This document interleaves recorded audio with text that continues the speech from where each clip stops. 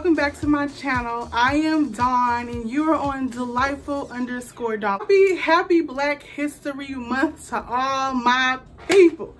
To the people in the front, to the people in the back, for the people who ain't black, happy Black History Month. In light of Black History Month, I am wearing my Talladega College shirt.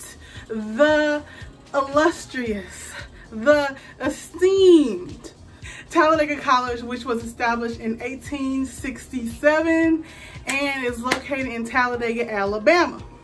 The video is my HBCU experience. Yes, the girl went to a HBCU college, started off in what is called Upward Brown, and then I ended up basically falling in love. Like, those were my options, and I graduated from HBCU. So, if you are interested in watching this video, go ahead and give your girl a like. Go ahead and subscribe to my channel because, you know, I want you to come back. And as the video progresses, leave a comment or two. Just tell me what you think. What's your opinions? Did you go to the HBCU? Did you go to PWI? Let me know. It was a small school and in a small town. When I mean small, I mean pretty much like everyone pretty much kind of knew each other in the town that were from there. If anybody don't know what HBCU stands for, it means for historically Black college and universities. And I was a part of that college part of the HBCU. We are a small college, constantly growing, because at this point, like, we're way bigger than what we were when I went there and people prior to me. But I mean, that's what happened with growth, and we can't do nothing but love it, you know what I mean? So I'm excited.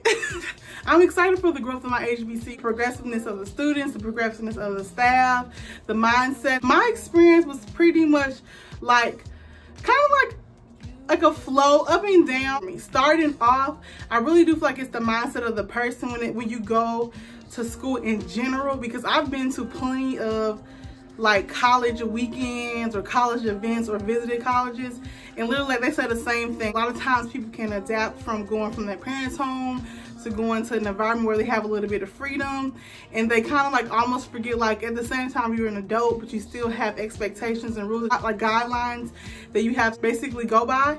And I think a lot of times it's hard for people, especially us youngins. But I mean, that's like something that kind of like blew me. It was different for me. Starting off, I would say it was rough. It was rough only by the default of me being so shy. I really didn't have, I had my set group of friends. Once I got over the hurdle of kind of like facing my fears head on, like kind of be consistent with what I was doing, consistent with holding myself to a certain standard, like everything pretty much changed. Like, to this day, I would like to give a huge like thank you to the people that basically helped me and kept me like together, because like it was some times where I thought like I was gonna leave school because I couldn't handle it mentally, because I was going through so much stuff from home and dealing with my home life, and then dealing with the college experience was like a lot for me. And by the grace of God, that I had a dorm manager, a supervisor, which we called a dorm parent, who basically like helped me through the way. Like, it was times where I didn't have nowhere to stay because I was having issues with financial aid, and like this person was really an aid to me. And so I'm so grateful for Miss Collins. I just want to put that out there, because like without her, like, who knows what I would be. Besides that, I like to, like, another person that was really big for me doing school was Dean Jones. And like, if it wasn't for him and Miss Traylor was over our career counseling. Like, if it wasn't for them, like, basically giving me that push to do student government, then I probably would have still kind of like stayed in my shell and not have had the opportunities that they were able to like kind of help me develop. And then people like Dean helped.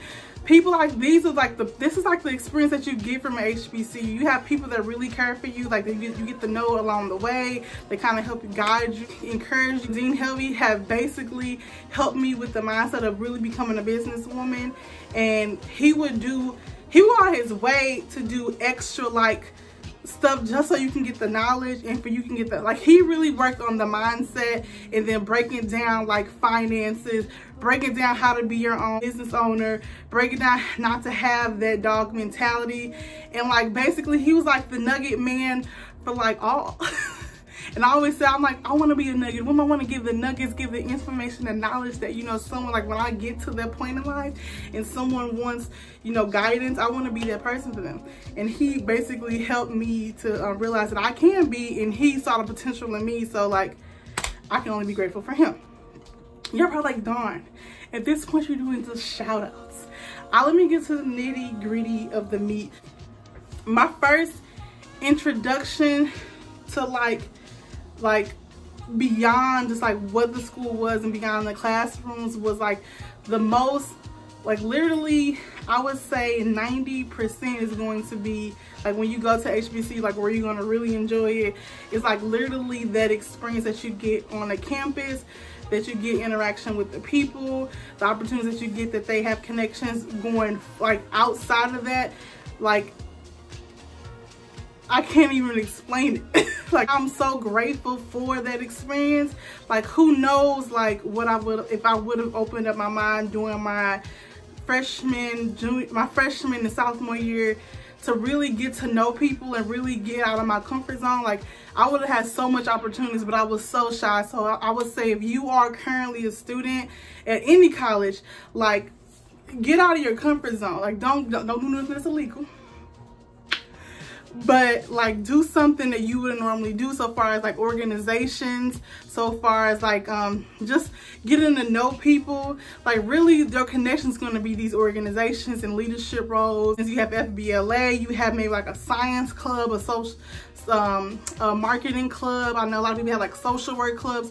Maybe your department may have clubs or organizations that are part of that. I would say like immerse yourself in activities. Like yeah, get your knowledge, make sure that you have a good foundation there, but also get all of the experience that, like if you're living on campus or if you're close enough to your campus, make sure you get that experience. I was a part of the pre-alumni council. Shout out to Deloitte, shout out to the crew, shout out to Miss Sonetta, shout out to all the peoples. But it was basically an organization prepared you to become an alumni of the school, so far as in fundraising, so far in knowing the history of your institution, having pride in your institution, basically making you all around like a perfect alumni in a sort of sense. During the year, one of our goals was to raise money for United Negro College Fund. We had a Miss UNCF, which was our school, and she would represent us in this pageant basically by the money that was raised.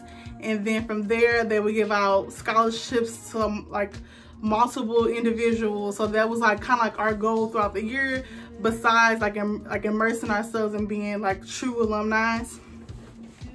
I would say from there, like it was so many opportunities for us to learn how to deal with people, to learn how to deal with organizations, leadership roles. I was a part of the scrapbook committee. I just helped out in general. I was able to, we were traveling for the conferences. Like the first time I ever been to Walt Disney World, I believe. Also RAs in school. So that's kind of like a role of leadership. And we had the opportunity to go to Wiley College and do one of their resident assistants courses. Towards the end of my time being at HBCU, I was granted the opportunity to be on student government leadership, which I was the vice president for Student Government Association. And like that was probably the first time I had to deal with other individuals on that type of leadership role. But it was really an experience that I appreciate, because without it, like Dawn just wouldn't have found the confidence in her. I was also on activity committees before, but I mean, I'm not gonna list down everything I was on. I'm just listing you the highlights that I think there was like the experience for me that made it like the best. And that was a part of it. I met literally like my best friends that like I would say are near and dear to my heart. I met at HBCU. Shout out to all y'all, I love y'all. I'm not gonna list by names because when you miss somebody, it can get really crazy. People will start getting mad. But like every year I can see the growth and development of like pride within me as a Black woman.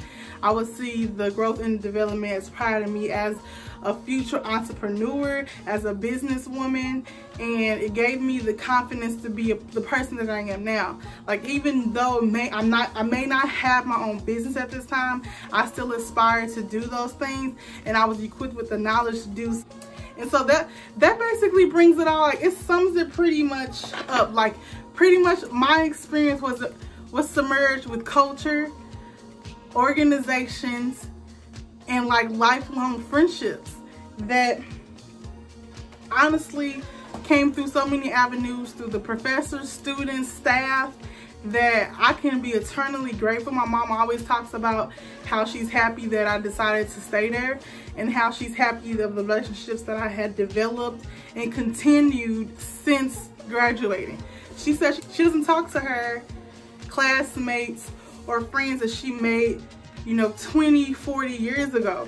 And honestly, I can't see where I wouldn't have a relationship with some of the women and the men that I met at college, just because even though all of us have different life goals, different careers, that it's amazing to see that once we get together, we can get together, okay? And it's like a lot of other stuff that I wish that I could put in the video and tell you about, like my HBCU experience or other people's HBCU experience. I have friends that are part of sororities. I have friends that are part of national organizations recognized for their academic achievements. What I pretty much, like, that was my outside experience beside education at my HBCU. So yeah, that's my experience, like in a short nutshell. And I hope that you enjoyed this video. If you like to know more, if you want like a certain story, let me know. But yes, I would like you to go ahead again, thumbs up this video if you haven't already. Go ahead and like and comment. And until next time, stay unapologetically you in all that you do. Peace.